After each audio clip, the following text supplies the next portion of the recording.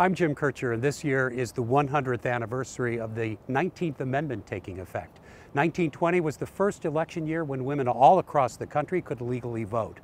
But our story takes place in the presidential election year of 1872. That October, a St. Louis woman showed up and tried to register to vote. She got turned away, but the way she saw it, she had as much right to vote as the next guy. Virginia Minor didn't live nearly long enough to see the passage of the 19th Amendment. She was part of the women's suffrage movement that was gaining momentum after the Civil War and taking action. So in 1872, Virginia Minor, a St. Louis woman, attempts to register to vote. Elizabeth Eichmann is working on her PhD in American Studies at St. Louis University.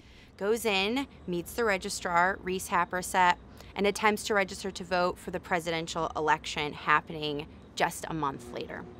She meets Reese Happersett, and he denies her attempt to register to vote on the basis that she isn't male. She knows this is going to happen, I'm guessing. Yes. Missouri's Constitution at the time limited voting to men only.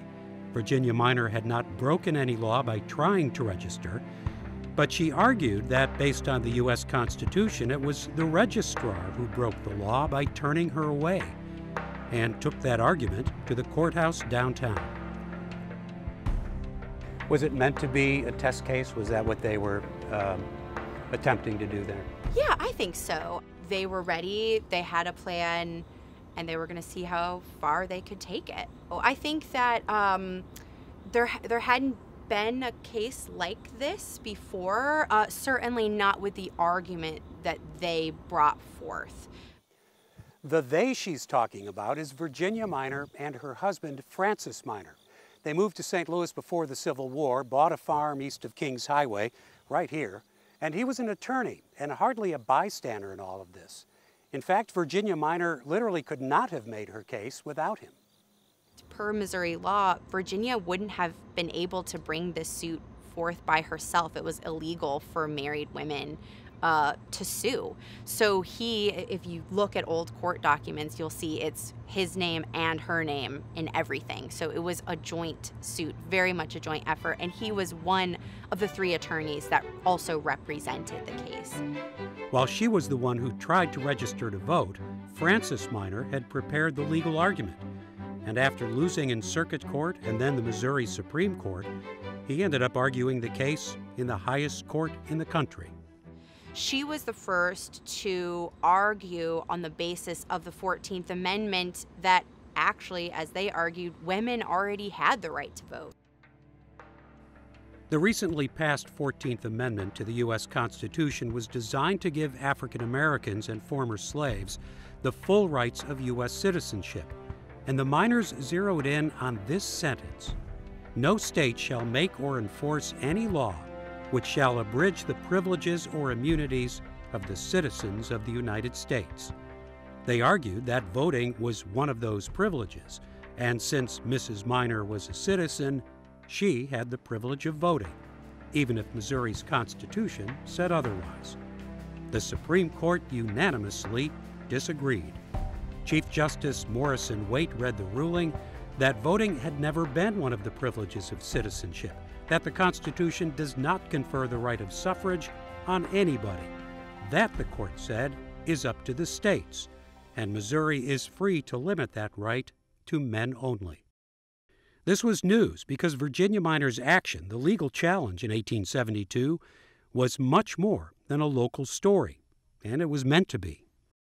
It was most definitely part of a larger movement. So in St. Louis specifically, there's evidence that a movement had been growing since at least the mid-1860s, but I suspect even likely before then.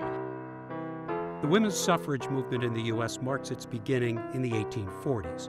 It was to some extent put on hold during the Civil War, but many women came out of the war years more determined than ever to achieve that right to vote. Like other women, Virginia Minor had volunteered in Union Army hospitals in St. Louis. She worked with a group that helped refugees that had streamed in from southern battlefields. She and many other women during the Civil War had served their country. It kind of reminds me of the way women felt when they were working during World War II, the Rosie Riveters, and redefining their role in society. Yes, absolutely. Without a doubt, women saw a connection between their work during the Civil War and the work that they would eventually do in the suffrage movement. So they sort of became mobilized during this moment of the Civil War. It's ended, and they're thinking, okay, what can we do next as citizens? How can we best perform our citizenship? How can we best be an engaged citizenry? And for them, that was to be involved in the political process and to vote.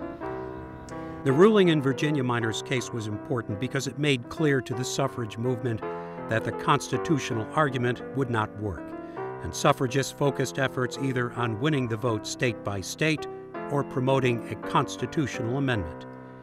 They did win the vote in many states in the coming years, and finally for the whole country when the 19th Amendment took effect 100 years ago. But even then, Minor versus Happersett still had relevance because states still did have powers over voting, and they would use it. Their narrow defining of the 14th Amendment really changed how states approached suffrage and how they put limits on suffrage. So this is where we get a sort of precedent for literacy tests or poll taxes that come in the decades that follow that limit who has access to voting, whether or not they have some kind of right to it. After losing their case, Virginia and Francis Minor kept fighting the fight. His 1892 obituary said that together with his wife, Francis Minor was an efficient and untiring advocate of women's suffrage. Virginia Minor died 2 years later at the age of 72.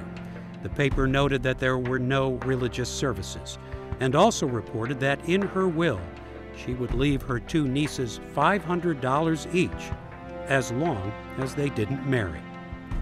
So maybe she was hoping for a future in which women would be able to make gains without having to be married and wanted to pass that on to her nieces. She left on her terms as well. Yes, exactly. She left on her terms.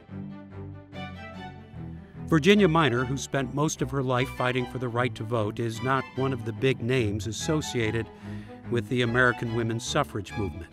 At the end of her life, she had not achieved her goal, but in her will, she also left $1,000 to Susan B. Anthony to carry on the fight.